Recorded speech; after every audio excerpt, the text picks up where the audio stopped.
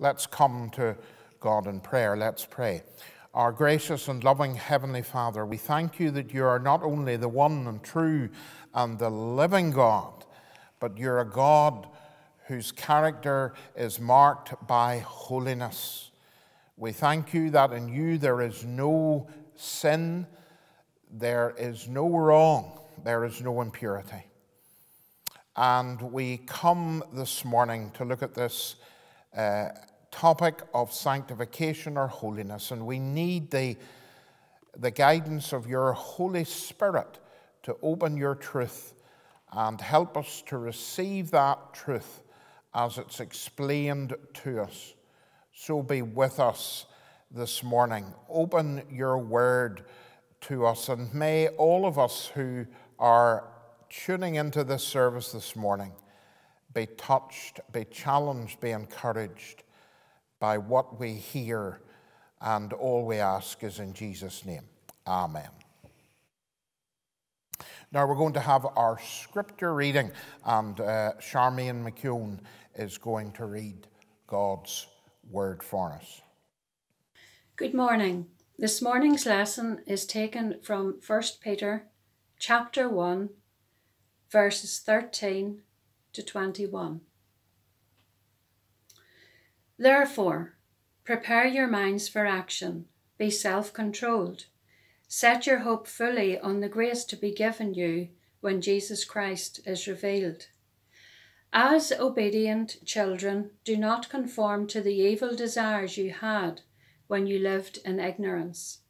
But just as he who called you is holy, so be holy in all you do.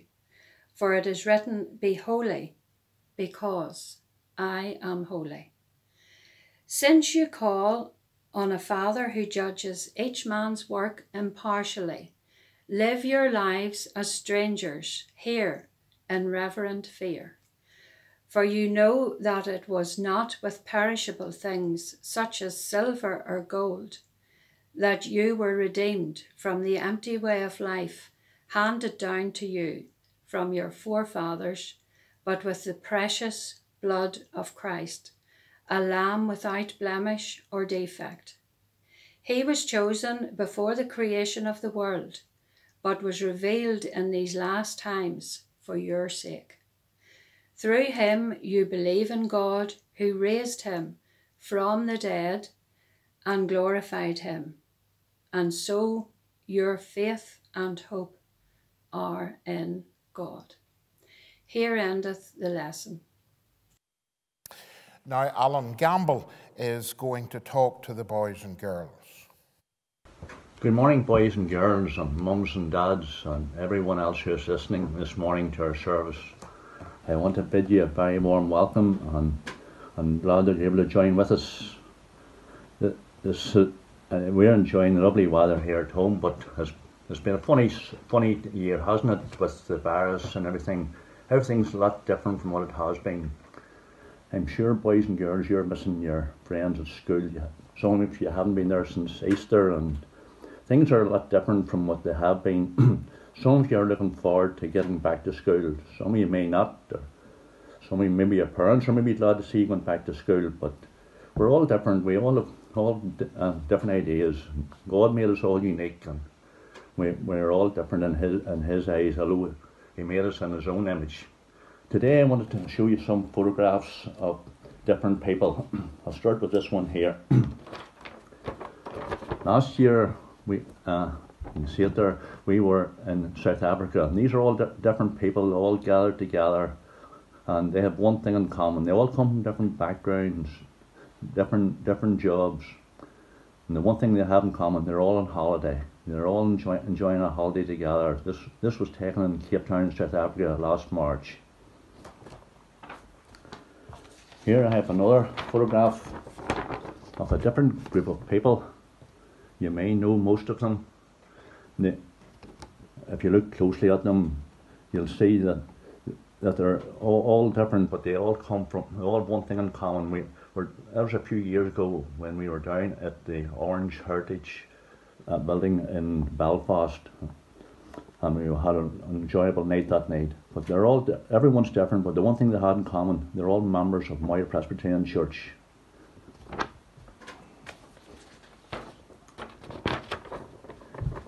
Here's another photograph of different people. I'll peep around the corner here. Now this was taken down at the National Stadium in Windsor, and you'll see, you recognise most of them there. They're all different, but the one thing they have in common, they're all football supporters, and they had an enjoyable day down there. Here's another photograph, same place, different people. You can see one of them there, he's actually giving an interview at the minute, he's giving a press conference, Mr. Gilpin. And there's one or two sitting beside him giving him a bit of hackling, but he's up for it, he can handle it.